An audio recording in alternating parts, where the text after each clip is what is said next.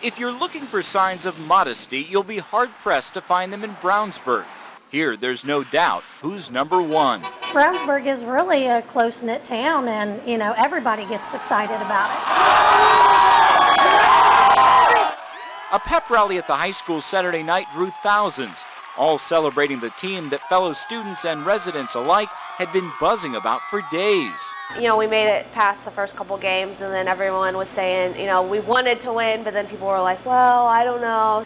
Excelling in athletics is nothing new for Brownsburg. They've been successful both on the Little League and the high school level, but on the baseball diamond, not the basketball court. We're a baseball town. I don't know, we eat, sleep, and drink baseball.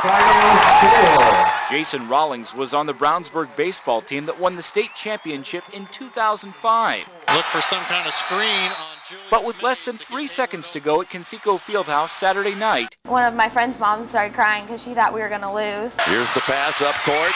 And so she was real nervous about it. Intercepted briefly. None of us were looking. Put up at the buzzer. Goes in. I do not believe this. an unforgettable play for the Bulldogs. Now many in town will be keeping their eye on a winter sport. It's great for the town, it's great for the kids. And maybe great for business at the recently opened Bulldog Ice Cream and Subs. Right now we don't have any purple ice cream. We have the white. Sweet victory, a good taste that will linger for a long time. We'll have to work on that, yeah. Jeremy Brilliant, Channel 13. I do not believe what I just saw. Eyewitness News.